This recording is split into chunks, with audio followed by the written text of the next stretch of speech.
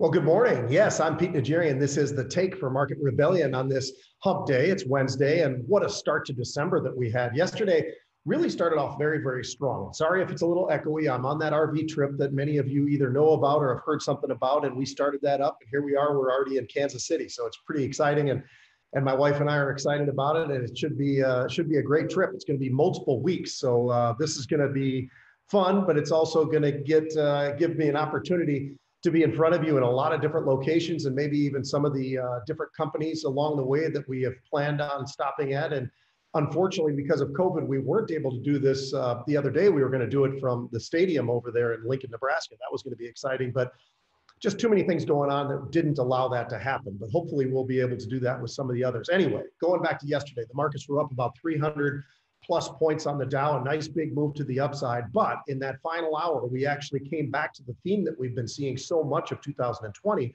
which is a very late move one direction or the other. Well, we got about 100 plus point move to the downside on the Dow yesterday, late in the day, in the final hour of the session. Nothing big, but just nonetheless a big, a bit of a pullback, I should say. As we were seeing that occur, we also saw that in the NASDAQ as well. The NASDAQ had a pretty unbelievable day yesterday and an unbelievable move, quite frankly, to the upside, but gave back some of those gains, still finishing up about 1.25% yesterday, but gave back about 50, 60 points of the NASDAQ. It was up over 200 points at one point on the higher ends of the day for the NASDAQ. So again, both those two individual indices with a nice big move to the upside. So the industrial started out the day pretty strong.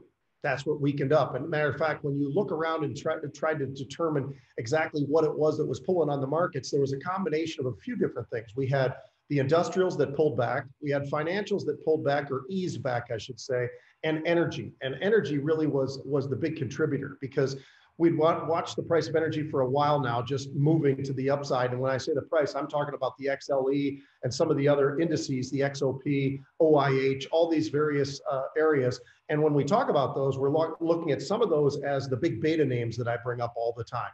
And some of that just sort of hit a little bit of a pause. No big deal, but we have been on a little bit of a downward spiral. We were looking at the XLE as it was moving along and we were up and over 40. And now here we've been pulling back and yesterday, just nothing bad, but just continuing to contribute just a little bit to that. So that combination really started to shift the markets at least a little bit to the downside from where they were, still finishing very, very strong. Got volatility still trading right around that 2021 level. Will we be able to break through 20? I thought we might yesterday. We really didn't, but at some point in time, it seems like we're destined to sort of break through that level once again, and then we'll see where we sort of is a resting point where we actually can maybe see a pause in the volatility that's been falling from those 40 levels just a month ago, all the way down to where we are right now. The volume yesterday, again, extraordinary. 37.5 million contracts again yesterday. So you've heard me talking about this theme about all the derivatives paper that we are seeing, and it continues to be very strong, even on that half day, 25 million. So it gives you a little bit of an idea of how much power and strength is coming in the derivatives markets right now as we've been moving and as the markets have been absolutely on fire and the velocity of some of these moves has been impressive. Well, we're seeing a lot of that playing out in the derivatives markets and specific areas. And I'll tell you what, one of those specific areas, again, semiconductors continue to be strong. When we see pullbacks in other areas, that's the one spot where we look around at various sectors and we just don't see it. It just seems as if the semiconductors, different leadership each and every day, but it seems like the semiconductors just continue on this path higher and higher and higher. So second day of December, and we looked like the markets really wanted to get pulled to the downside. We were definitely looking at 100 plus move to the downside on the Dow. We were looking over at the NASDAQ. That was down about 90 points in the pre-market as well, about 0.7%. So we were starting to see a little bit of a pullback. At some point, you would think that we would have some kind of a pause, some kind of a pullback, but we are already starting to eat into that a little bit. Volatility still trading right around that 21 level. I'll tell you, the Dow, the biggest influence on the Dow, and certainly is something that needs to be pointed out, is when there's single names that are absolutely moving these major indices, you have to discount that a little bit and look at the entire index and just say, all right, so what's really going on here? Because if you look at Salesforce, you could see a big pull on the Dow itself. And quite honestly, a little bit of a pull on the S&P. But Salesforce, which was added to the Dow in that last grouping, that's a name that is definitely under some pretty serious pressure. It was down nearly 9%. So when you've got one stock out of those 30, you've got a move like that, that's going to have a big influence. That's exactly what we were seeing. We've seen a little bit of those, that negative side start to pull back a little bit. We're getting a little bit closer, down about half as much as we were in the pre-market so far.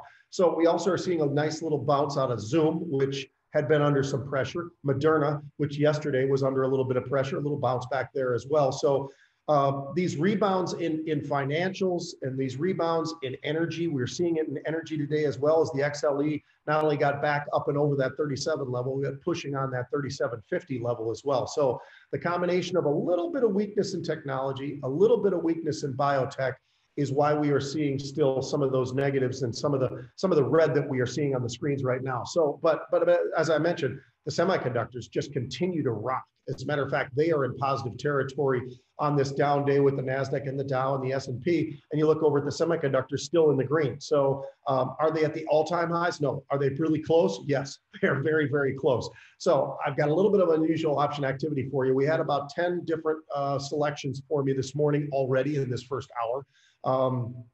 It was tough to pick. It really was. It is every day, but it's tough to pick which of the names that just feel like needs to be highlighted. And I thought today, this one just stuck out because it just hit not too terribly long ago, but Boeing.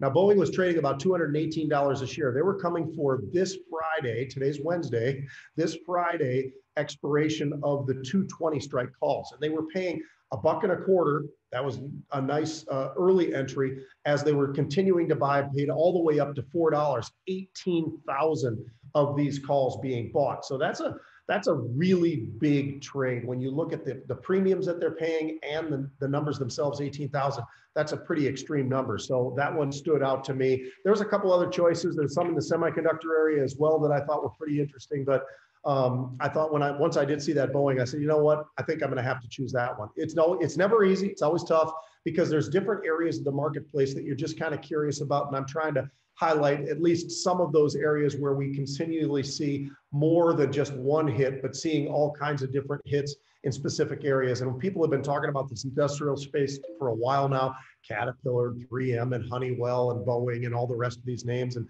throw in some of those rails as well. But we are seeing some of that occur, and we are seeing definite derivatives paper across the board. So a couple of quick questions, and then we're going to run because I know we got a busy day. As a matter of fact, I got a webinar later on. You're going to want to check this out. Right at the close, myself and Ryan Master are going to be doing a webinar through Market Rebellion. Should be great. You can look at all the details on the Market Rebellion site so that you'd be able to get in there and watch that. So thoughts on Marvell's earnings, which are going to be out tomorrow. Marvell, I'll tell you what, it's a name I love. I've talked about this one. I've had questions about this before in the last few days, but the reality is when I look at certain names, I look at the leadership and the fundamentals, and are they moving in the right direction? Do they have growth? I think Marvell, check across the board. That one I pulled the trigger and got back into the stock on the pullback when they made the acquisition, just because it seemed to me that the acquisition was going to be something that would be absolutely, that they would fit perfectly for them going into the future. So I felt like the fact that the stock actually sold off on that was the wrong decision. So that's why I decided to buy it. I own Marvell, just so you know, full disclosure, I own the stock itself. Morning, Pete.